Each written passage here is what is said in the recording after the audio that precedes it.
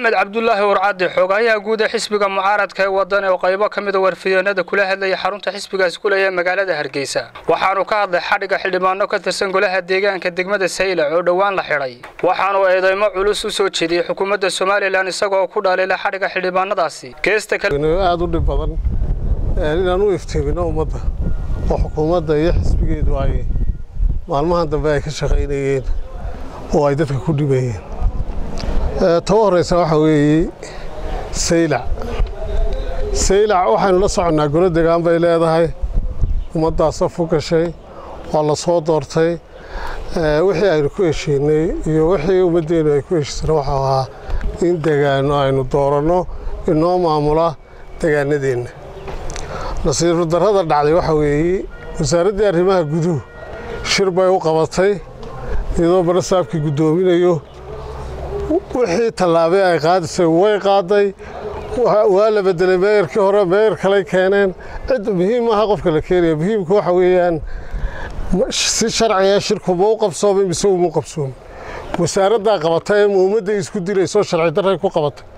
bal halka ummadda ha u cadayso wasaaradda arrimaha guduhu sababta ay marna shirarka u qabanayso marna ay ku xirxirayso waxa lagu xigsiiyay in ilaa 10 xildhibaan oo xasaanad leh oo xariga aan iyagoo dambi faraha kula jira mooyaane cid awood u leeyahay xidhaan jirin haba yaraatee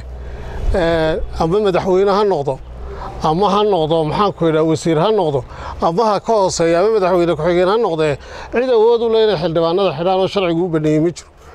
waxaan ay wadaan ma aha wax shuruucda dalka waafaqsan waa wax ka baxsan oo aan loo baahnayn dalkan iyo dadkana baabiinay waxay xukuumadda ku kacday inay 10 xildhibaan oo xasaanad leh ay si toos ah u xidho ayadoo waxay ku xidhaysaa uu yahay shirkii iyadoo ay u qabatay ee ay saylac ugu dhex qabatay waa nasiib darro aad waa laba nasiib darro weyn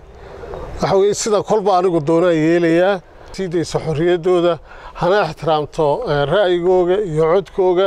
iyo xildhibaanadaas cidda ay doonayaan inay dadkooga ay maamulka u hayaan oo gudoomiye u noqdaan xukuumadda waxaan leenahay uga dambayso golayaasha deegaanka ummadda dooratay maxamed cabdullaahi warcadi xoogayaha guud ee xisbiga mucaaradka ee Waddani waxa uu si weyn u cambaariyay shir dhalinyaro ku qabsan lahayd deegaanka Balidhiig oo uu sheegay in laga hor istaagay waxaan u aragnaa runtii shirka Balidhiig inuu yahay shirarka Somaliland ay xukuumaddu qaarkood qabaqaabinaysay ee ay ka qayb galaysay ee ay soo xidhaysay ee ay furaysay ee abaabulkeeda lahayd inuu ka mid yahay oo muwaadiniin reer Somaliland ay leeyihiin uma aragno